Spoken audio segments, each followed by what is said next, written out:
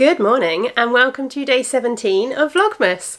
If I look familiar, that's because I've just recorded the end of yesterday's video where I very badly demonstrated how to skein up a skein of yarn. Wasn't my finest hour, but we'll go with it. If you haven't watched yesterday's video, then it was a tutorial for how to dye this skein of yarn, basically. I'm really happy with the results. It's really pretty, festive little skein of yarn, and hopefully people will find it okay. Honestly, I have a lot of anxiety about putting a tutorial video like that up because all kinds of things could go wrong. But hopefully I explained myself well enough and people were able to follow along and found it fun. So we will see. Today is Thursday, I think, and it's again pretty much a work day for me. I've got my shop update tomorrow evening, so I need to crack on with getting the last of the stripes wound. I need to start getting listings done. I need to start getting photos done, all of that kind of thing. I do have, where have I put it? This, which I've not shown you yet. So this is the poinsettia colourway, all balled up. This is one of the 50-gram balls. I'm really, really happy with how it came out. And last night I managed to get a little start of a swatch done. So there it is. I'm really pleased with how the colours came out. Come on, camera. Wake up. There we go. It's like it listened to me, isn't it? I'm really pleased with how the colours have come out. I've done a green mini for the heels and toes because I thought that would be really nice just to add a little bit of extra green in, a bit more from the foliage, if you're doing heels, toes and cuffs in the main colour.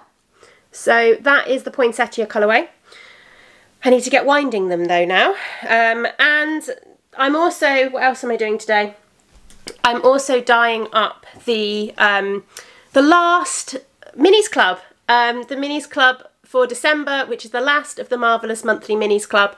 I am dyeing that up today and hopefully, well, I will get it shipped out before Christmas because I'm not going to be here over Christmas, so it needs to be gone. So I need to get that done. But I already did one set, so I've already got a recipe. So it's not too complicated, which is quite nice. So I just need to crack on really and get all of the work things done today. So today's pretty much going to be a day in the life, I think. I haven't opened my advents from yesterday.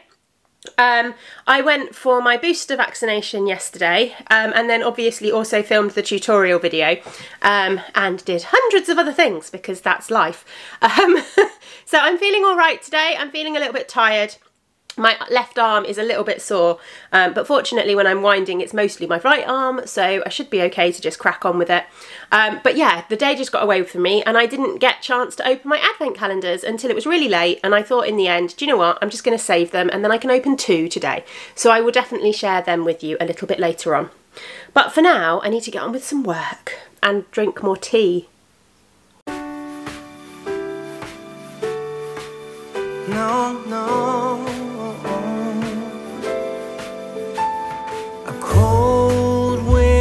Tonight when lights are low, the treetops are covered up in snow, and I always miss you so. I know that it's Christmas time again. The reindeer are rushing side by side, and Santa is going for a ride, but it's you I'm longing for. Feel that it's Christmas time again. Missing all these little things that we used to do.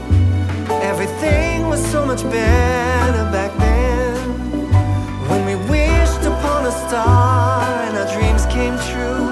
How I wish you were here when it's Christmas time again. It's Christmas time.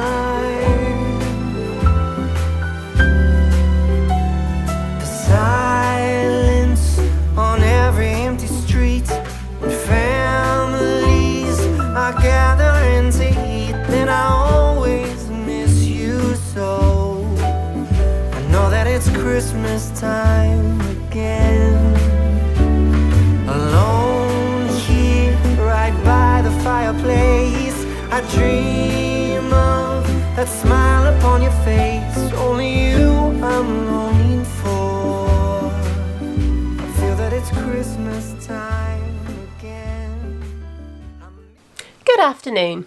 Today is one of those Vlogmas days where I'm scrapping most of what I've recorded today because I've spent most of the day talking to the camera and whinging about how much work I've got to do, how much I don't want to do my work, and how I haven't got enough time to do all the work I want to do, and all of those things which you don't really want to hear about all day long.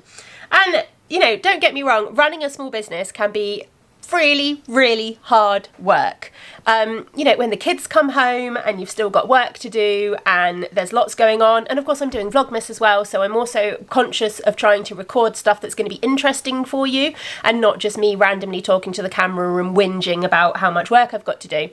And yeah, it is hard work, but at the same time I don't want to just whinge about it, because this lets me, not only am I fortunate enough to be able to have turned my hobby into my job, which is amazing because I get to do something I love every day. I get to dye yarn and I get to create things and I get to basically be an artist, which is nothing I ever really thought I would do.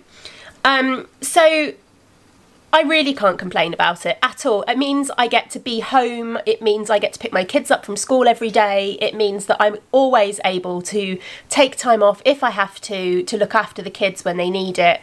So yeah, I really can't complain because I am so fortunate to have this job. So we're not going to whinge about how much work I've got to do. We're going to stop. We are going to just accept that we're nearly there. Anyway, I've just packed up some orders and I've got the last batch of dyeing on for today. I've run a bit late and yeah, the kids are home. It's, what is it now? It's just coming up to 5. I've just heard Tom, my absolute lifesaver of a husband, come downstairs, and he has started making the mince for our lasagna tonight.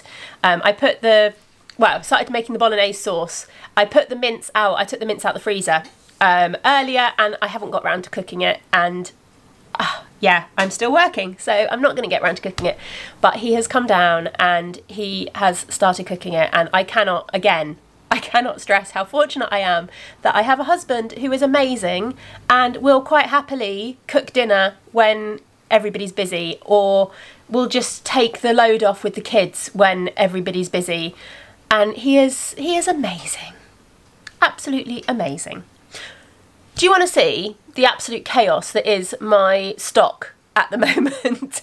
Having had a couple of shows this year and yeah, having obviously moved house and not quite being used to the new storage space and the new garage space, and I'm also feeling a little bit like we want to get it converted, so how long is it going to take us before we can do that? It's not really a permanent space, so it all feels a little bit messy at the moment. But do you want to have a look? Here we go. So this is the current situation for storing all my stock. I've got massive great shelves. They're really sort of like, I'm reaching up and I can just about reach the top of these. But you've got my 3D sock machine is up there. We've got a box up there which contains spare stuff. I'm really liking having a big box that I can just dump, like when I've dyed contrast minis and I've got leftovers, and when I've got spare clubs, I can just dump them in that box and sort them out at a later date. I've got a little bit of organisation going on because I have got most of my boxes are labelled correctly. So this is all DK, this is minis and sock sets, this is merino nylon, that's all BFL nylon. Then we reach the chaos. My shelves are not big enough.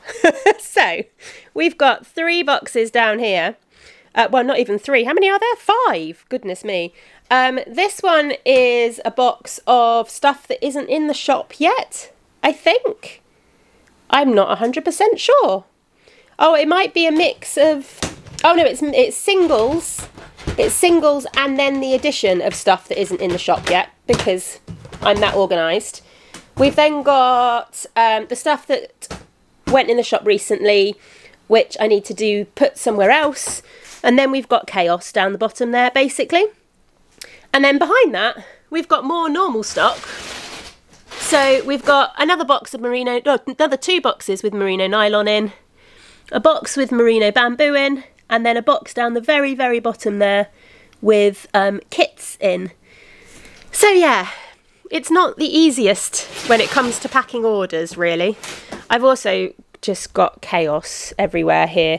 This has come back from shows. Look, this is my bag from shows, which is absolute chaos and I've not put away.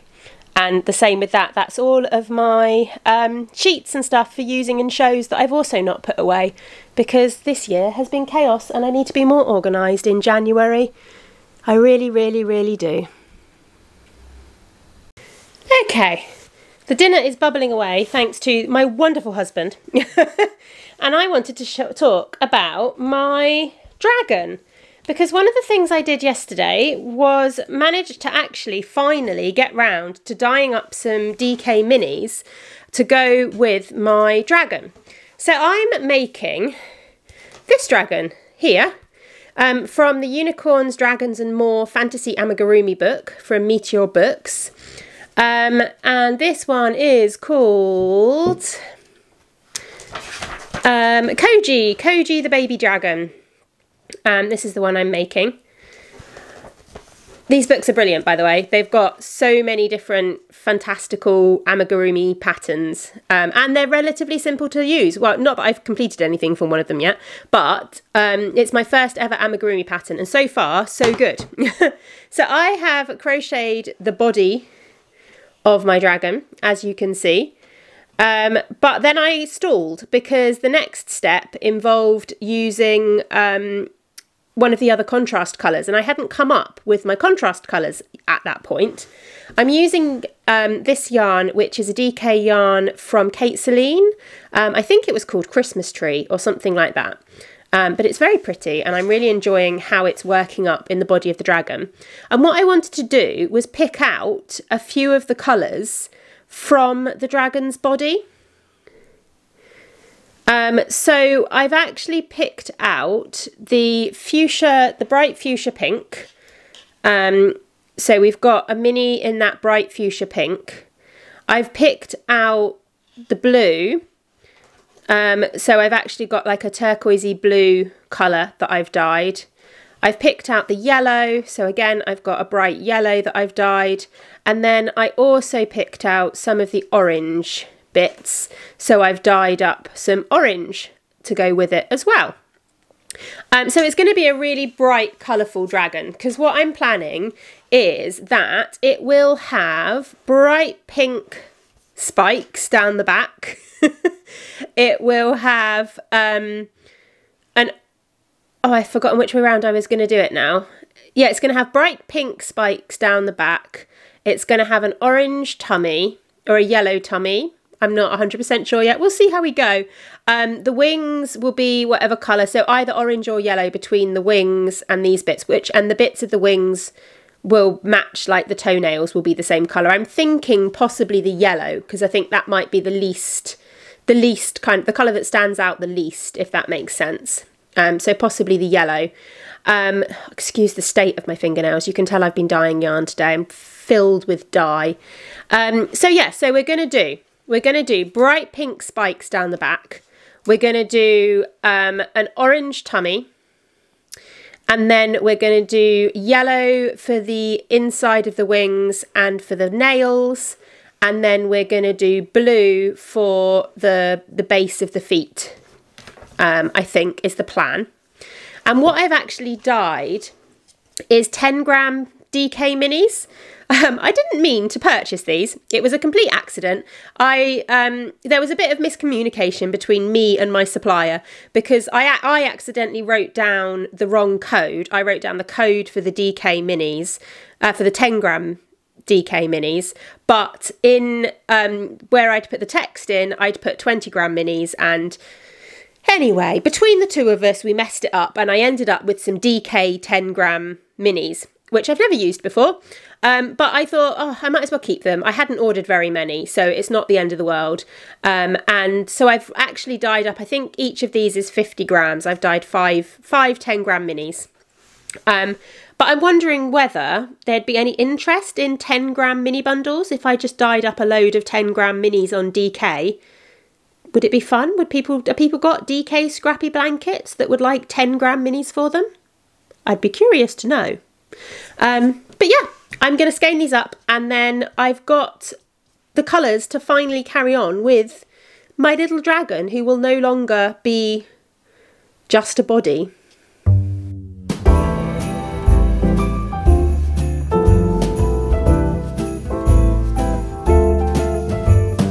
Here we are, a cold December night, snowflakes fall, wonderful, magical.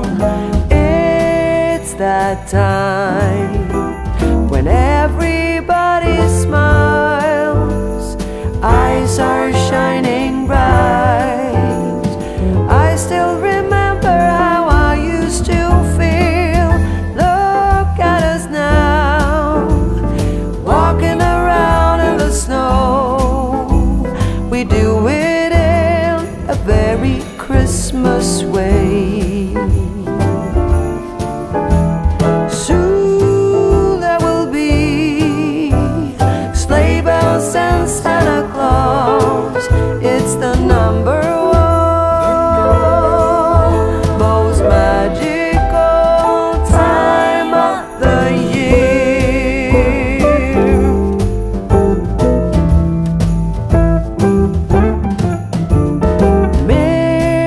Mistletoe hanging everywhere, waiting to declare that love is here in the air. We can stroll side by side. Oh, hello, and welcome back to Joke of the Day Corner.